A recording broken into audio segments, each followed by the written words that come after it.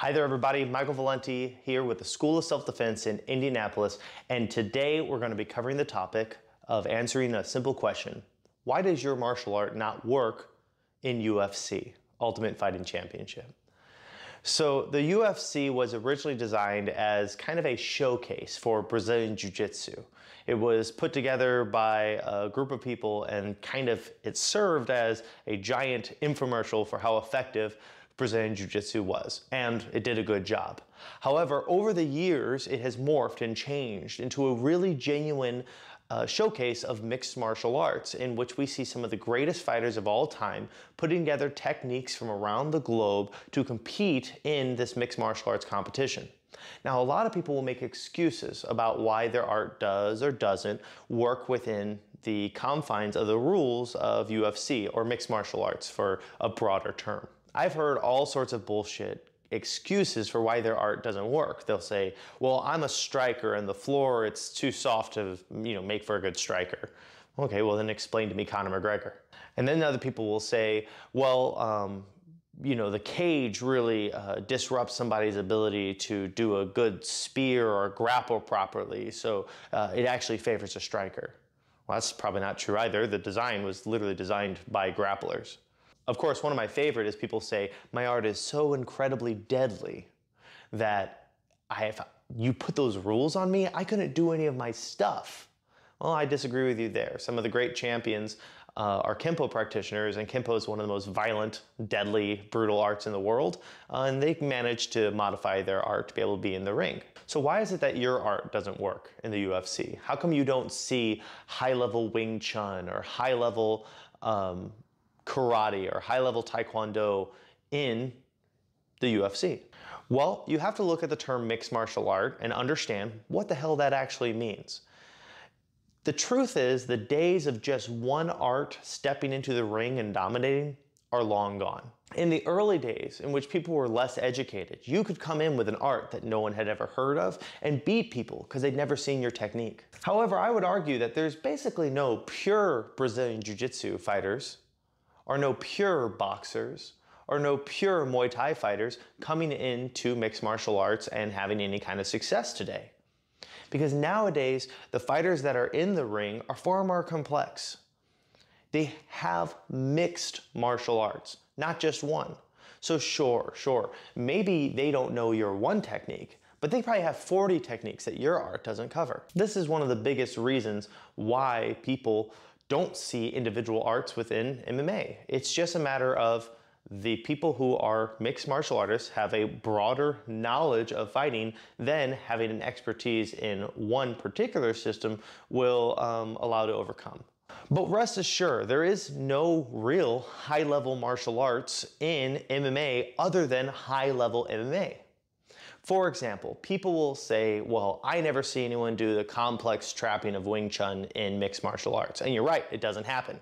Because a complex series of trapping in Wing Chun is really designed for Wing Chun versus Wing Chun. That you are in your school fighting people who've also done Wing Chun, and so you guys get in there and you guys kind of know counters for counters for counters. You end up needing a more complex, high-level set of techniques to best somebody who already knows your moves.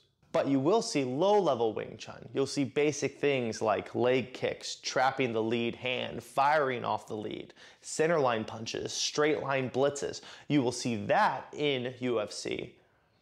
Now, whether or not they call it Wing Chun, beside the point, because you know what? It really isn't. It's mixed martial arts. For example, let's take Brazilian Jiu-Jitsu, the foundation of the UFC. You don't really see high-level Brazilian Jiu-Jitsu techniques on the regular in UFC. Sure, you'll see somebody get a twister or maybe a gogoplata, but for the most part, what you see is blue belt, that's the second belt, blue belt Jiu-Jitsu. You see people doing basic takedowns, you see people doing arm bars and chokes. So you don't see high-level Brazilian Jiu-Jitsu in UFC very much. Why is that? Once again, high-level Brazilian Jiu-Jitsu is not designed to compete against a mixed martial artist. The fact is, the basics is all you really need to get in there and kind of understand the ground fighting game. The high-level stuff is there so you can play with other Brazilian Jiu-Jitsu practitioners. The fact is, the days of just one martial art having any kind of success in UFC are basically over. What we're seeing today is complex fighters who understand stand, clinch, ground. They understand kicking, punching, trapping, clinch techniques. They know how to throw knees and elbows as well as they know how to throw long distance kicks. However, something very interesting has started to crop up in the past few years, and that is slightly higher level techniques have started to slip their way into the ring. There was a time in which nobody would throw a spin kick in the UFC. Now, with great fighters like Holly Holmes and Anderson Silva, we're starting to see some of the slightly higher level techniques start cropping up. The fact is, the UFC isn't as old as all these other arts. These other arts have high-level techniques, not because of want to make the art more difficult, but out of a necessity for competing against other people who have done the art for years.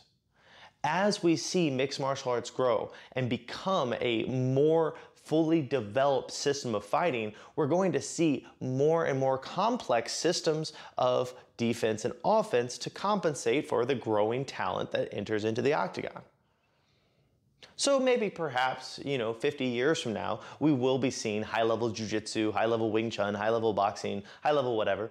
We may be seeing that very high-level techniques. But the fact is right now, UFC is a low-level art. But the beauty of it right now, being kind of in its infancy, being in the point in which people are just really starting to figure it out, is that we kind of get to hash out what are the techniques that work best when there is so few rules governing what you are and are not allowed to do. And what we see time and time and time again is it's not the high-level techniques of any art that has success. It's all the beginner techniques, which is why we teach those things in the start. As a martial arts instructor, I want to get the most effective tools in your hand as quickly as possible. Because if you only stick around with me for 6 months, I still want you to be able to defend yourself. So I'm not going to be teaching you how to jump into a triangle choke. I'm going to teach you how to hold guard. I'm not going to teach you a complicated set of trapping from Wing Chun. I'm going to teach you to cover the front hand as you strike. Because it is the simple things that make for an effective fighting system. Think about it this way. Instead of trying to constantly accumulate as many techniques as possible, instead think about elimination. Taking your art and finding the raw essentials that make it most effective and honing in those skills. And that's effectively what mixed martial artists do for the standing phase, the clinch phase, and the ground phase. So if you're wondering why your art doesn't work in the UFC, the truth is no art works in the UFC anymore. Nowadays, it is a complex series of arts in which we have taken effectively some of the most effective techniques from various arts and put them together into a hybrid system that has been dubbed mixed martial arts. At my school, we utilize this formula of mixed martial arts. Instead of preparing you for the ring, we utilize it for self-defense. That self-defense system is called combative defense system, and it is one of the most effective and well-rounded self-defense systems in the entire world.